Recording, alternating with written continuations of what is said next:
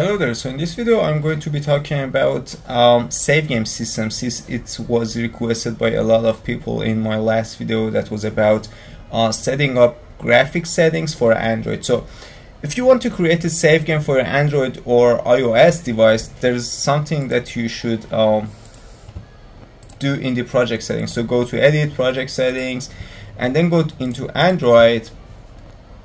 Under platforms Android, you have something called to use external files directory for Unreal Engine files. This one should be enabled. It's disabled by default, but if it's disabled, the save game system won't work on some devices, so it's good practice to make sure that this one's enabled. In my experience, save game systems just work on iOS, so you don't really need to do anything about that. Okay, how to create the save game system? The first thing that you have to do, let's find this one. I've already created one, since this game's already on Play Store and you can go ahead and download it and play for free. Right click, blueprint class. If you don't have all classes, just expand this one out, type in save, and you have a save. This one's actually created by me. You have a save game, select it, name it something. I've named it save, so you can just go ahead and name it save as well. And when it's done, open it up.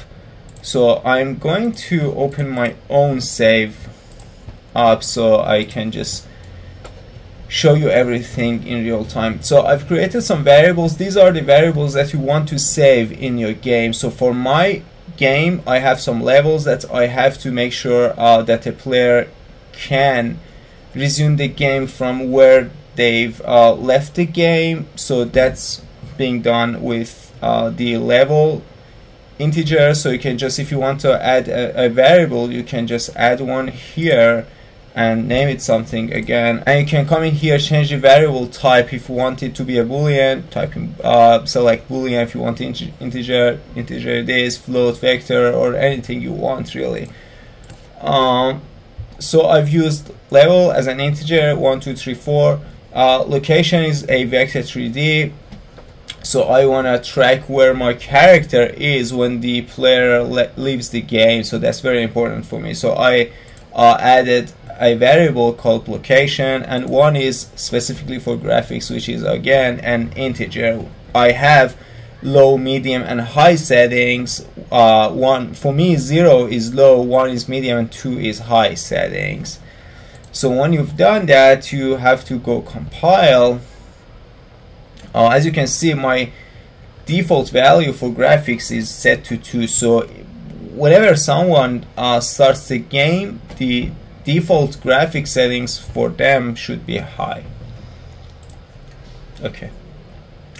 So how we can really save and load the game? So it's really easy. The first thing that you have to do, for me, when I come into the level blueprint, you can fire up this event wherever you want. Literally, it's accessible from wherever you want. In my event begin play, I have one node called does save game exist. This slot game is something that you choose. So for example, if you have 10 slots in your game, you can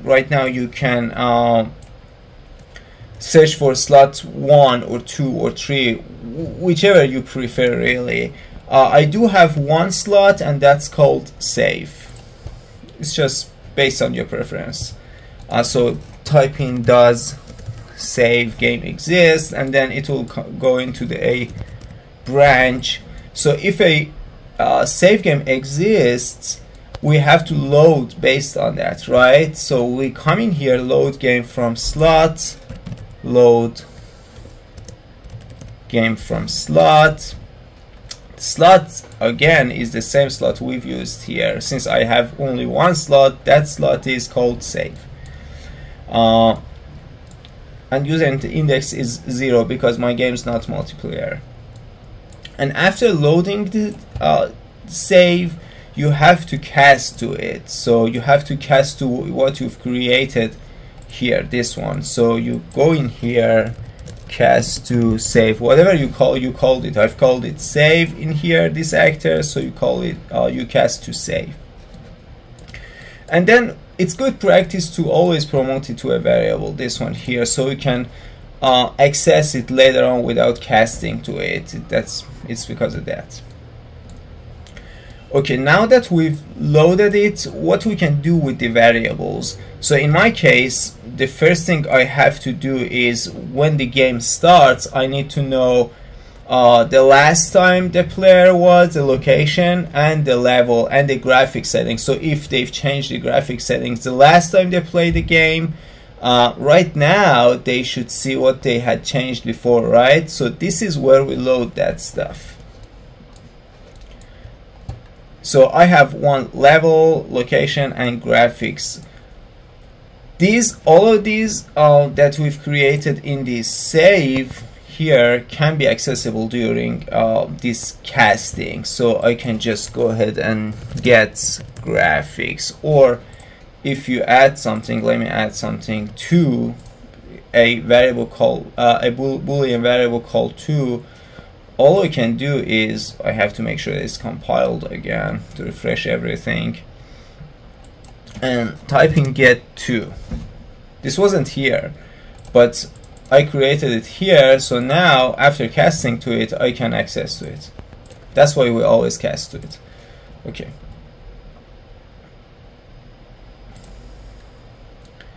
So now I can access to level, graphics, and location.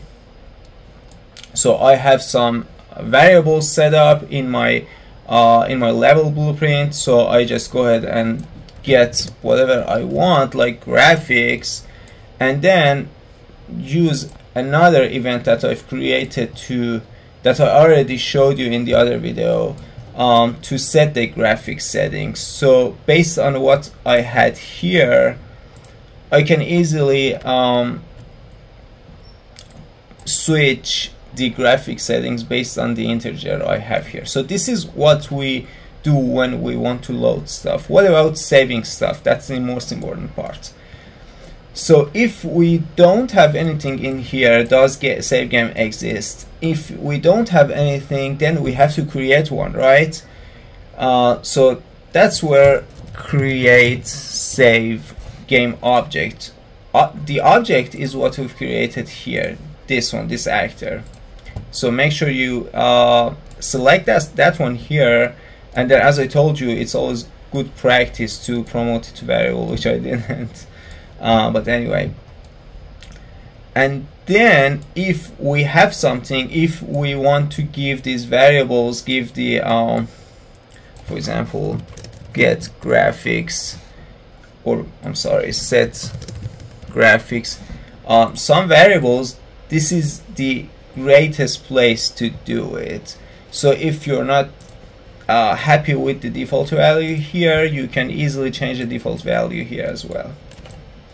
And then what you have to do is just save game to slot. This slot is the object is this one. Just type in save game to slot, and the slot name is what we used here and here. So that's really important. And that's basically it. If you want to save game, you just need to create a save game object and then save game to slot. If you want to load the game, load game from slot, casting to it is the most important part, and that's pretty much it. There's another node called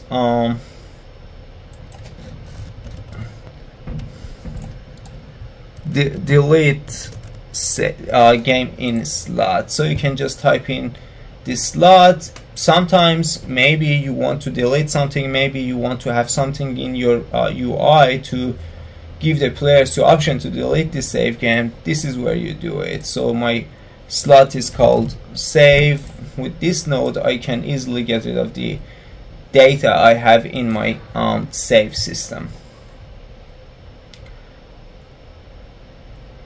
And as you can see, if I come in here where I had shown you my so if you want to save on what you already have, you first need to load that save game and cast to it and then save on it.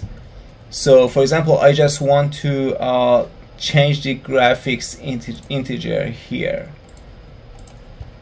I have to first load game from slot. This slot is called save, and then cast to the object I created here. And then I want to set the graphics value so later on I can use it here. So this is where I'm setting the graphics, and this is where I'm loading it up later.